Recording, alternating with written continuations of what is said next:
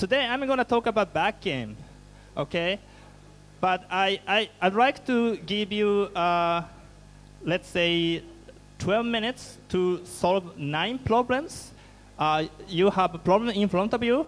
It's going to be 9 problems. I give you 12 minutes to finish all of them. And after 12 minutes, we will explain the best play, yeah? Go ahead and start. Thank you.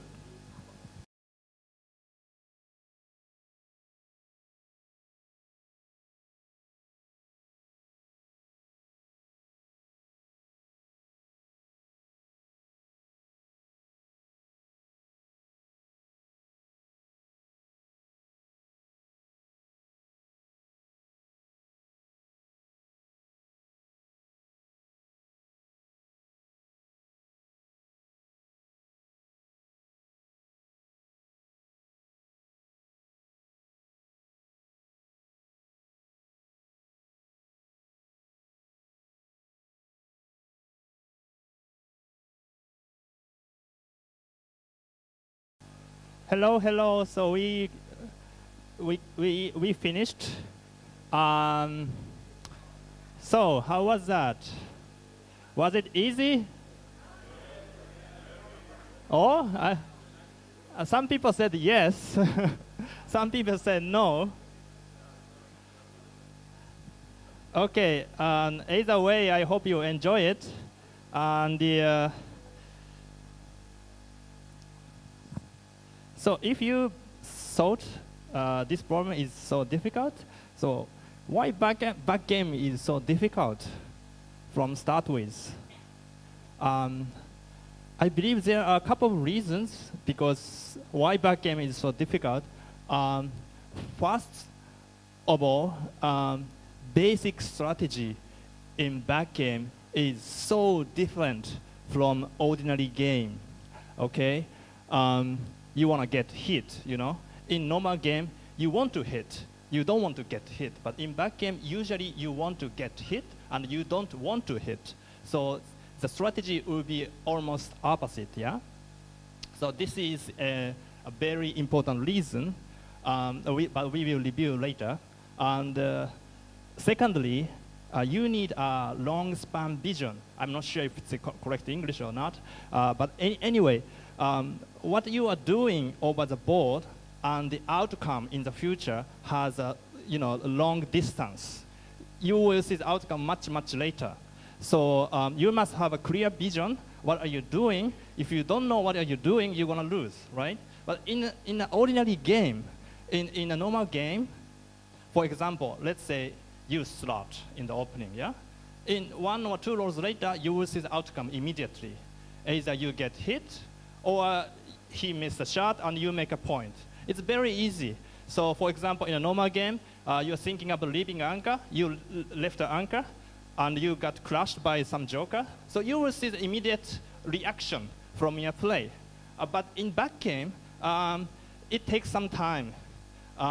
So you have to have some clear-cut vision to win the goal, and it takes a long time to see the result.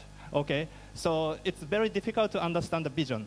Next one is the backgame itself is very rare.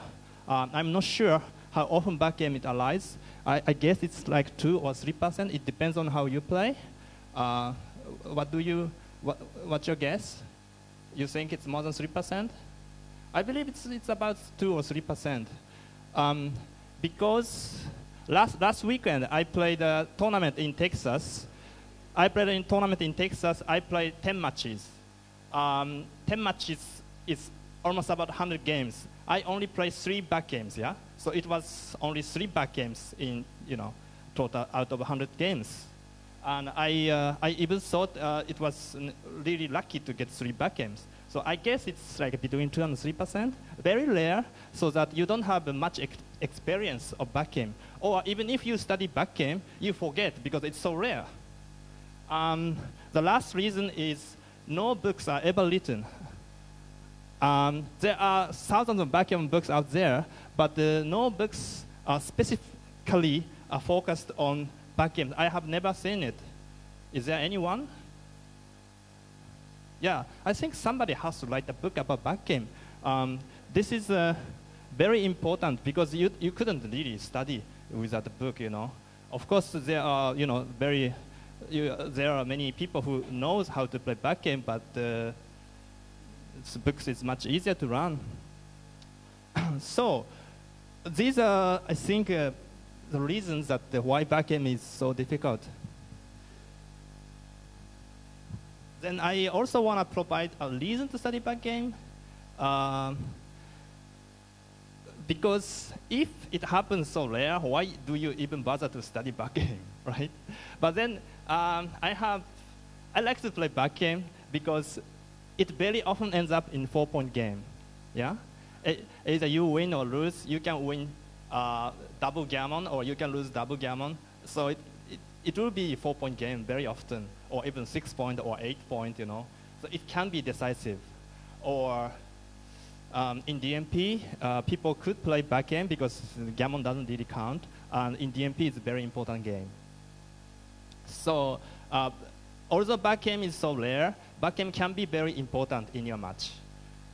And also the other reason is it's related to the reason why backgame is so difficult, but you can really outplay your opponent. You know, in normal backgammon, in normal games, the difference between you and him are usually very close. You know, nowadays everybody start with, not everybody, but many people study with computer, so they know how to play basically. But in backgame, some people have really no clue, so you can really outplay him, and it's good feeling, by the way. you see your opponent playing, you know, something that he doesn't know, and you know you have confidence. So it's very, very like sadistic feeling. But and the last reason is very fun and entertaining. I mean, backgammon is a game, right? So you want to enjoy. And backgame is actually most interesting and fun part. So why don't you study and, you know, have some confidence and experience? Yeah. So we will see some interesting positions. Before that, I'm gonna explain the main strategies against backgame. Number one, try to get hit, try to get hit. Okay, to gain timing. Not hit unless necessary. So basically, you want to get hit, and you shouldn't hit unless it's necessary. As I stated, it is completely opposite of a normal game. In normal game, you want to hit and you don't want to get hit. And the second strategy would be prime their back checkers. So if you combine together, the strategy would be play pure to make a prime. But what about the risk? Okay, here is the positions. White just double slotted with 6-3. He played 6 down and 3 down, okay? In back game, 6-3 down is the best play by far, okay, in normal game. But in the position here, with normal holding games, where he has only 3 checkers, 2 down is really a big blunder. So why is that? I said in the previous slide, I said you wanted to get hit. But usually in normal game, if you get hit, you are in danger of being primed or attacked, whatever it is. You know, you don't want to get hit in normal game. But in back game, it's okay. I mean, still you don't want to get hit, but I mean, getting hit it's not the end of the world. Why? Can you see the difference? It's very easy. You see, in back game, obviously, your opponent has 4 or more checkers back. In this case, red has 7 checkers back, yeah? As a result, you know, we have only 15 checkers in the game. So if you spend 4 checkers here, you have only 11 checkers here. If you spend 7 checkers here, you have only 8 checkers here. You see, red has only 8 checkers in offense, So his power of containment, his ability of containment is very low. It's very limited. On the other hand, look at this. He has it's normal holding game. I would say it's normal 3-point game. He has only 3 checkers back, so that red has, 12 checkers to contain him. So red has much more power to contain white checkers. So obviously, you don't want to get hit in this situation, right? If you get hit, it's a disaster, obviously. But in here, after you get hit twice, you are 2 on the bar, but so what? There's nothing in here. And it takes a long time for red to contain you. So it's not really a big deal, you get hit or not. And if you don't get hit, you can make a bar point and you can climb him. So in short, getting hit has much smaller risk in back game. So you have to shift the gear and change your mind, and okay, getting hit is not so catastrophe in back game. So please put it in your mind. It's very important. And okay, of course, timing is everything. And you want to have a good timing.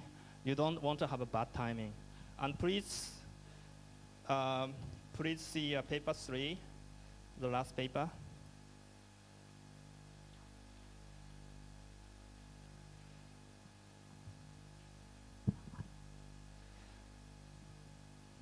Some of you might have seen this graph already because I show them very often.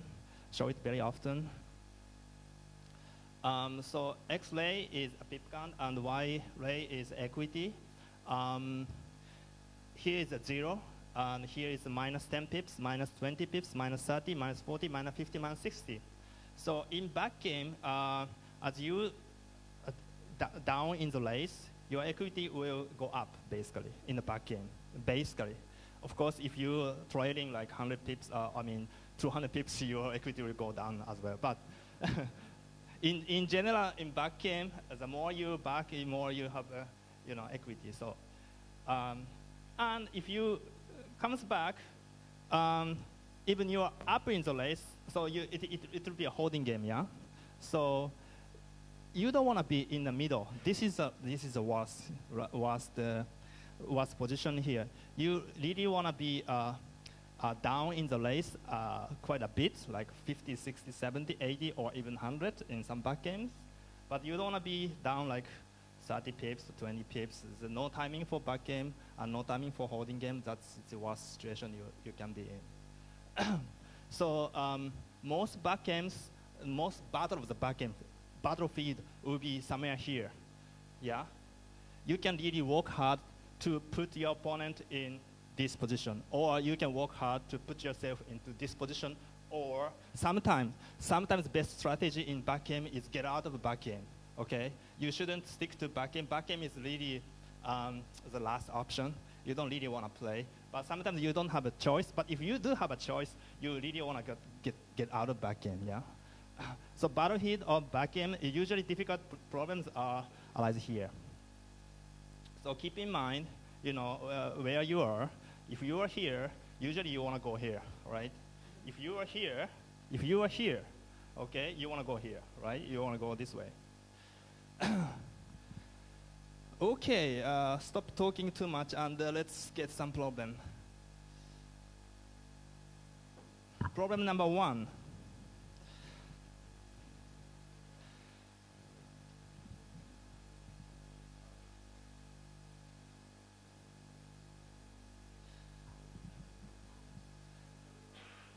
I'm sure some of you might have seen this because I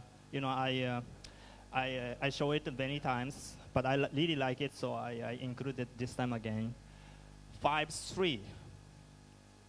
The best play here is 5 out and 3 down. But most important part is 3. You're gonna slot and leave it here. The idea of slotting here is not covering, okay? You don't want to cover. Actually, if you do cover, like making a deuce point is, you see, it's a huge blunder. So the idea is not making a deuce point, but leave it here and getting hit. after the best play, it will be like this. This is after the play. Now, if red rolls 2-6, 2-5, 2-4, and double 2, those 7 numbers, if red rolls 7 numbers, he has to hit. He has no choice. He doesn't want to hit because it gives white a timing.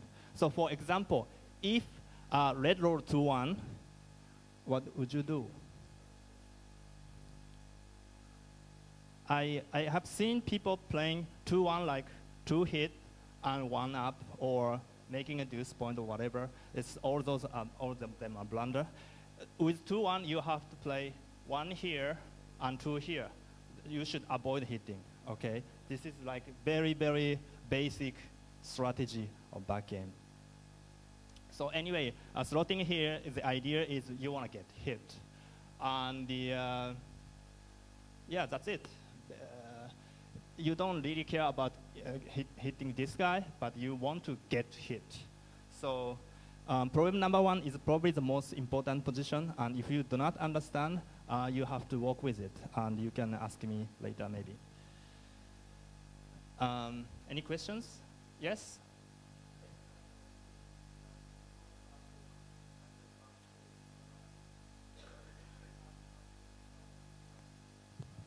Hello. Okay, so you explained to us the concept of getting hit and not hit. Yeah. So what do you think about concepts as racing efficiency or efficiency of spare checkers in general in this kind of position? Is that something you consider? Oh yes, of course, of course. But the pip count, pip count and timing is the first place, and efficiency of the checkers is probably the second place. And this example, in this example, is perfect. You know, you use your checker as you wish, right? So you wanna have checker in here, and you wanna get hit. So that is not an ugly move, right? So it's good for either way. Okay. So let's go to problem number 2.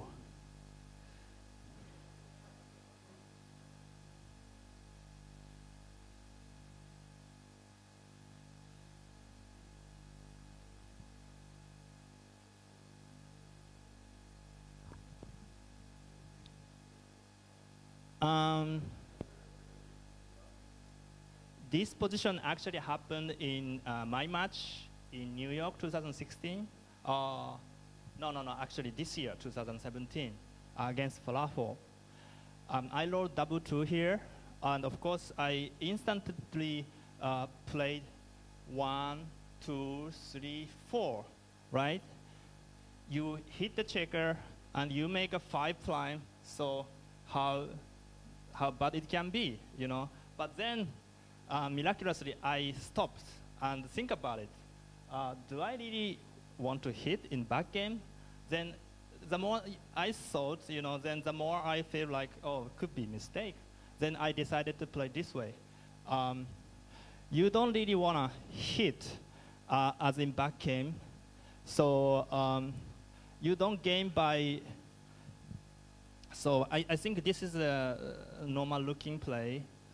You know, you hit the checker, you make a 5 blind, but by doing this, first of all, red gains 9 pips, yeah? And secondly, red has a chance to dance. If red dances, of course, red can get the timing. And do we really need a 5 blind?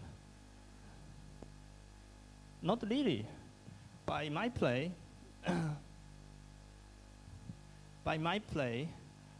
I cleared the midpoint already, and I started to clear 7 point because I need to clear 7 point anyway. We don't really prime him anymore because he has spare checkers over there and here, so he has a timing, and it doesn't really contain anything. And I didn't hit, so that red didn't gain any pips, and it's just you know, good looking. And some of you might think, but it leaves double shot, right? You might get hit. That's true. But Not always. How about 4-6 or 5-6? I mean, any 4 and 5 except 4-3 and 5-3 leaves a bunch of blots. So cannot really hit this guy unless 4-3 or 5-3, right? Do we agree? Double 5? Okay. So I wanted to make sure. Yesterday I was making a lecture, okay? I wanted to make sure. I wanted to know if 4-3 and 5-3 even hit, okay? So, and I will show you the result here. So I played this, yeah? And suppose let's roll 4-3. I thought let's gonna hit because it's just hit and cover, so why not? But computer says hitting is almost a blunder. Yeah, it's actually a blunder, big blunder. So even 4-3, of course, 5-3 you cannot hit. I will show you that it was 5-3. 5-3 hitting is still a blunder. Double 5, somebody mentioned double 5. I did not check, but I guess double 5 probably is still a mistake. Oh, no, okay, double 5 you can hit.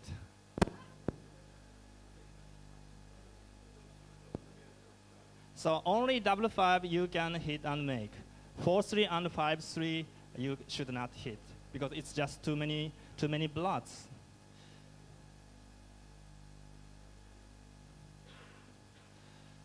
So my point was, even those numbers red cannot hit, so there's really no risk.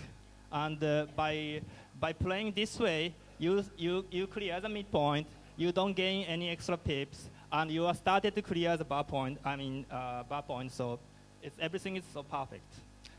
Only cost, real cost is Mick pointed out double 5. Double 5 you get hit and cover, but it's double 4. You can't cover. Okay.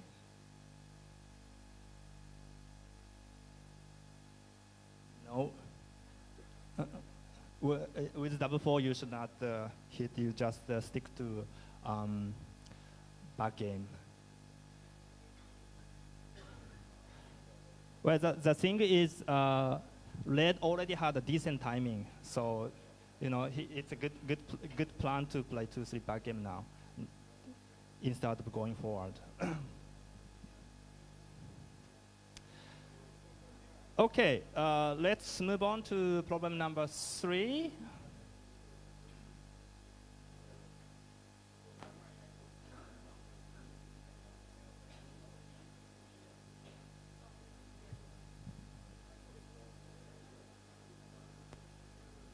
For 2.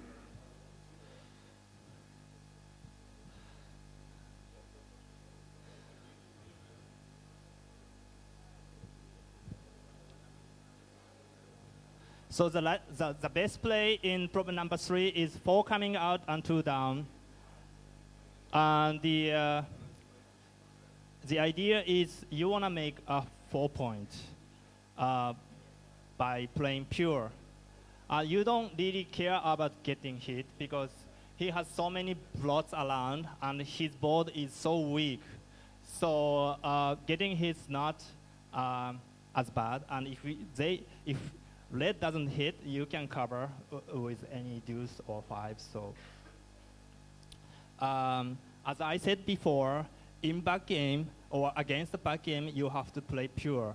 You have to play, you have to go for the best point. You have to go for the points that you want to make. Again, the reason for white is the red board is so weak. So getting hit is not costly. I would change a little bit. Okay, I will change a little bit. What about now? Now, red has made a 4-point. And the less blot, of course. And what about now? Do you still go for the big play, like 2016 and 6-4? Yes, now this is overplay. This is too much to go for the big play. So now you have to hit and run as in normal game because it's just way too risky to play like this. With this 3-point board, with double block, red really can go in forward, yeah? So it's just overplay. You should not do with it. But with the open 4-point,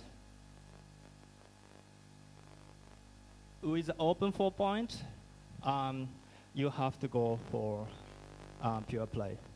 So it all depends. It's not always correct to play big, you know. So you have to be careful about your board, about his board, and about your strength of the board.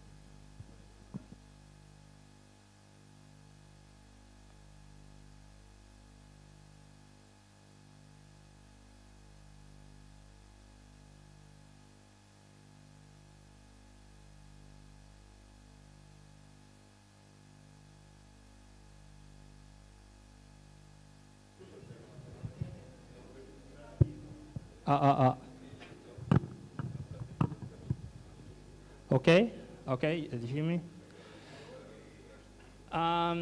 So 6-2, the best play with 6-2 is just doing nothing and make a 5-point.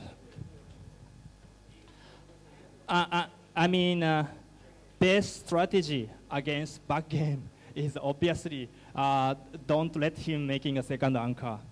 If you do hit, for example, if you do hit, you know, it simply gives him a chance to make a second anchor. And he is down like 52 pips.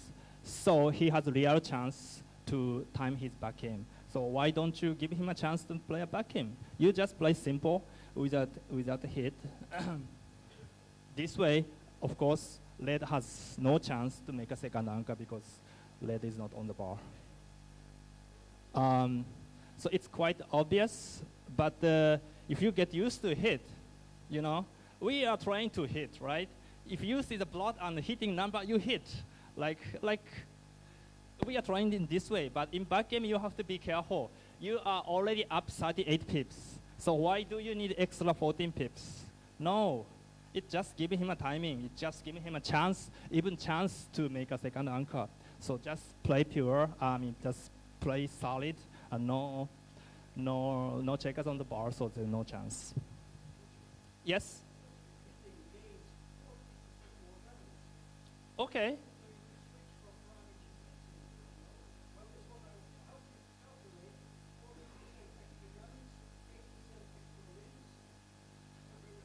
Oh, okay. The answer is I don't convert any numbers because I don't see the numbers over the board. What I think is, okay, but Michelle, you have a good point. If we have a stronger board, okay, this is only 2-point board, yeah? If we had like, let's say, 3-point board or even 4-point board, your strategy would be correct. You hit 2 checkers and go for the blitz so that you can win more gammons. But in this case, even if you hit twice, most likely he will end up anchor somewhere, or he, you know, you don't gain that much because yes, white has 5 prime, but white's board is only 2-point board. So it's not like you are going for blitz and you kill him immediately. It takes time. If you have like 3-point board or 4-point board, then it's make more sense to go for blitz. But it's probably too early, I think. And I mean, this is just so strong. Red has no game basically, unless, I don't know. I don't know how he wins. Of course he wins sometimes, but it's just so easy for white.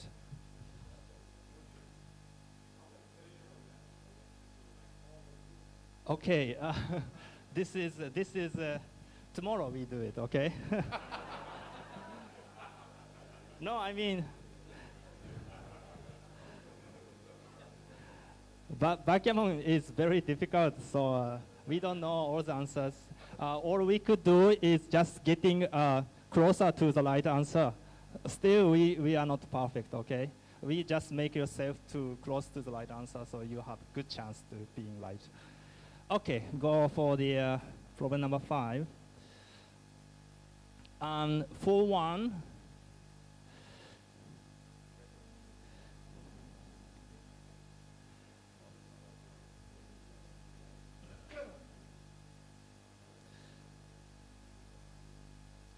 the best play with 4-1 is hit the 4-point and slot with the ace. Okay. You don't want to really hit. A little bit quiet, please. You don't really want to hit, but you don't have a choice because 1-4 is you are forced to hit. And when you have to hit, you always want to hit this guy, not this guy, because you don't want to be here, right? If you hit this guy, and you might roll anti-joker, like double 5 or double 6s or 6-5, you can crunch your board. So you always want to go forward. You want to hit here, and then slot with the ace, because you want to get hit. So that's the whole idea. But frankly speaking, this is not, you have to know it. You have to like just see it and do it.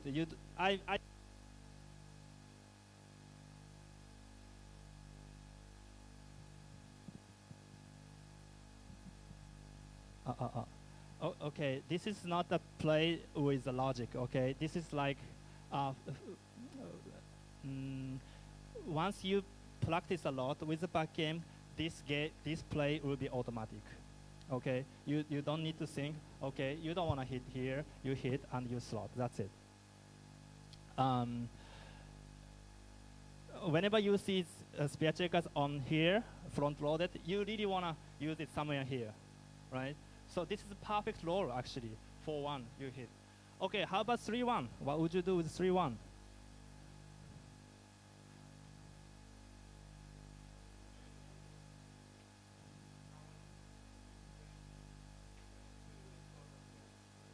Yes, I would play 3 here and ace here. Okay, you don't hit, and you use the checkers here, you know. How about the... Okay, don't go too much example. But I hope you understand my point. It's not play with the logic. It's just, you know, play with the feeling. Against the back game, you want utilize those checkers, and you want to get hit and come back and, you know, recycle them. Okay, go for problem number 6.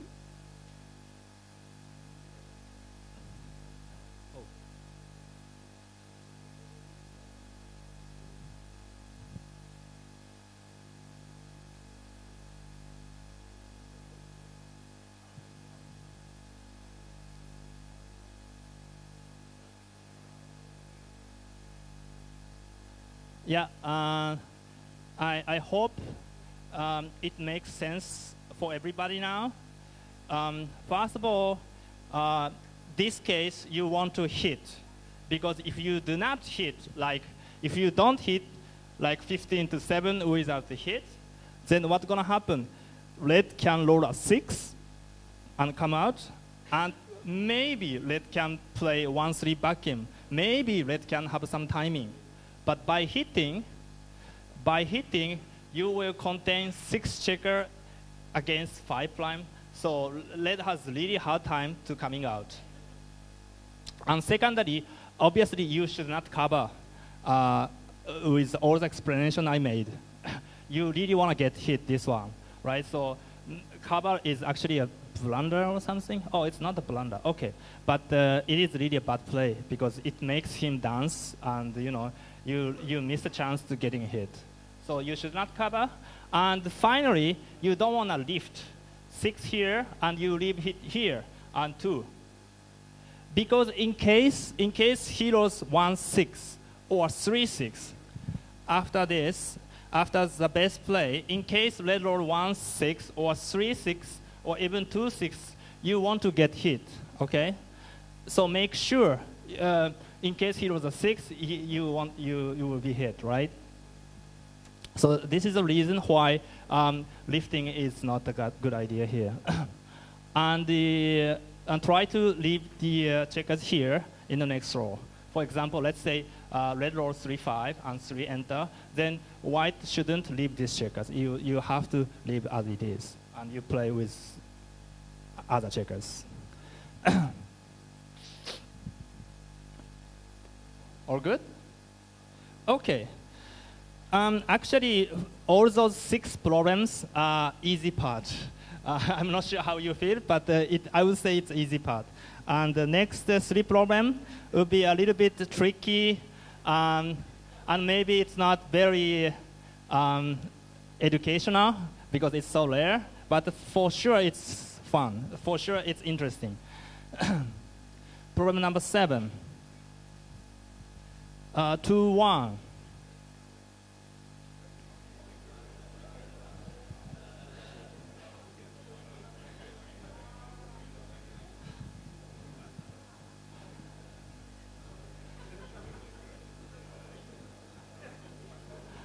Okay, 2-1 you have to hit, and you have to break the board.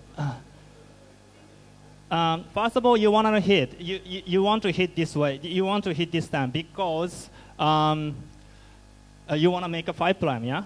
By hitting this, you have 5 and 6 to cover to make the 5 prime. So you want to hit to make a 5 prime. The next, the ace, you just give up the 3 point because you don't need it. You actually wanted to get hit. Let's say any deuce or 3, red has to hit, and white will come back to the 24 point and recycle your checker so that you can get the timing. If you play normal way, if you don't break your board, red might have some timing, red is down 80 pips, and he has holding 4 point. So red might have a timing. So why don't you just give him chance to hit and get your own timing? So again, this is kind of play. Once you see it, you say, you see? Once you see it, you understand. But if you don't see it, you have no chance to understand, right? But it's quite hard to play it over the board, okay? So next one will be problem number 8. And once you see it, this is very easy play.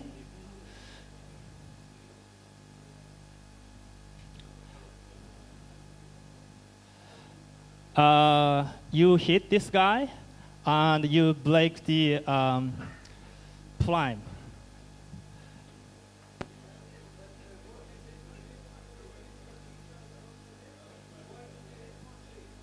Huh? Yes.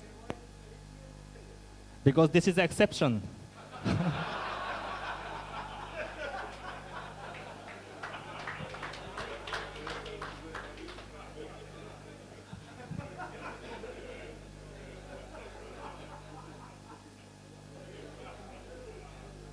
No, but I mean, okay, let me explain.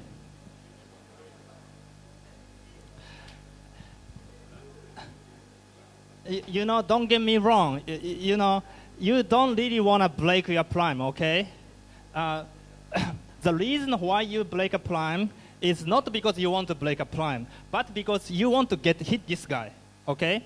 That's the whole reason. You don't really want to break the prime, but by this way, all the aces will be forced to hit. And look, he has nothing over there. So getting his doesn't cost us really nothing. Let's say red roll ace 5 or whatever.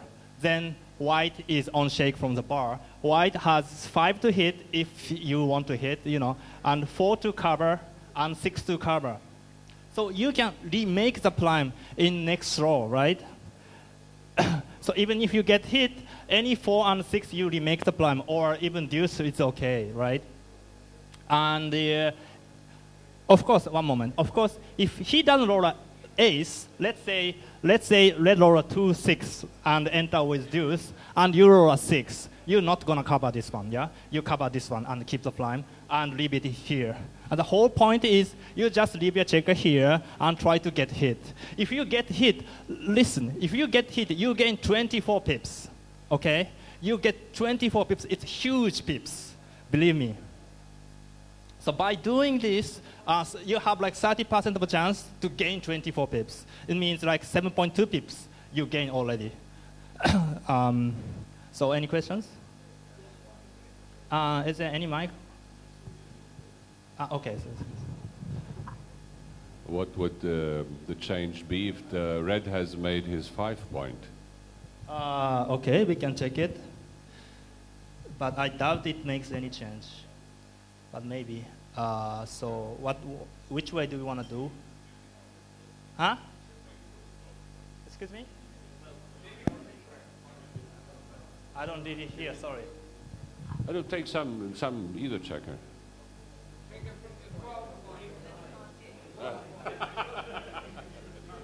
Like that? Okay, let's check it.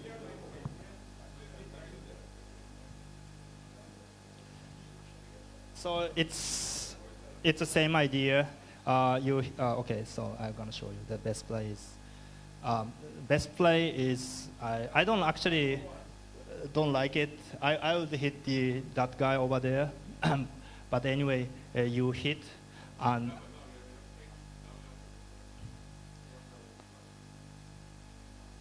So even with 5 point made, you still have to hit on this. How about this 2-5, for example? This is essentially the same thing. If you roll 2-5, I hope everybody do 2 hit and 5 slot, yeah? This is easy, but it's practically the same idea. But you break the prime, but so what, okay? So what? Because you have so many numbers to remake the 5 prime, so this is not really a danger, you know? Most likely you're gonna flip prime in the next shake anyway, so it's not too much risk involved, okay?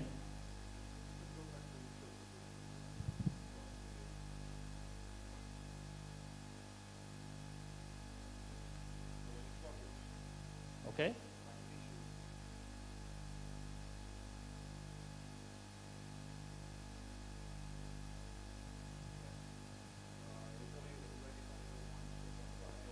Two check on the bottom. 5, 6. Yeah. Do you hit and cover, or you blitz him, or you hit twice on the ace again? Good question. Okay. So his question is, let's say red roll like 1-6, yeah, and suppose white roll 5-6 from the bar. Do I hit twice or do I make a prime, right?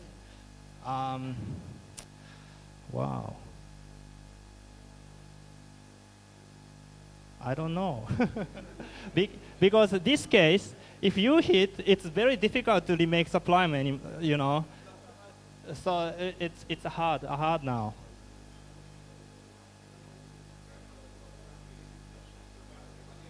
I don't really know.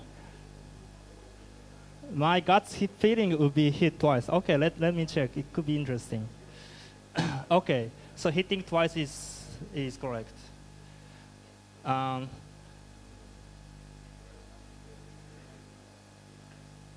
Yeah.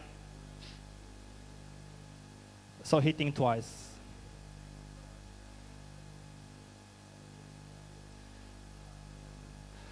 But yes.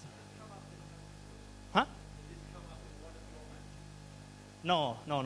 This is some problems I found it online. But this could come up in your matches too. I mean, everybody matches. So do you? Yes. What about it? I can see there are 5 blots around. If you get hit with 1-1 in this position, I think it's dangerous. We can just lose straight away with 5 double one, then comes out and hit 5 lots. No. Don't see? This is a common illusion. Oh, what happened if he lost double ace and gets triple hit? No, it's not gonna go this way. You see, even after the double aces, red has no board, yeah? And white has 5 builders, 5 primes and 3-point board. And of course, you could lose, but the chances are not that high. Getting hit is so much more important. Even after double aces, it's not easy for red going forward. Okay, let's go to the problem number 9. So problem number 8 and problem number 9 is essentially the same problem, same position, but it's just extreme, more extreme. I will show you.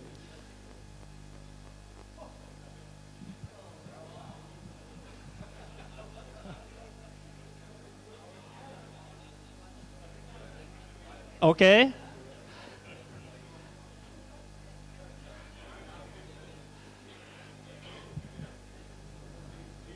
Once again, let me emphasize that I don't really want to break a 5-point. But if I get hit the 5-point, I can have so many return shots from the bar. Any 6 I can return hit. Any 4 I will hit, and I can get some timing. Especially if he was an ace, it would be very nice. So now I have, so many covers to the 5-point. And the other reason is this is kind of emergency. Because if you do play like a normal way, red really has a chance to play decent back game. Red has down 104 pips. So maybe you could lose in back game. So you don't really want to see it. So it's same idea. It's just extreme example. By the way, this position has happened in my real match. And of course, I screwed up. I did not see it. And when I saw it, I thought it was like a bug, or I thought computer went blow up or something. I didn't believe it.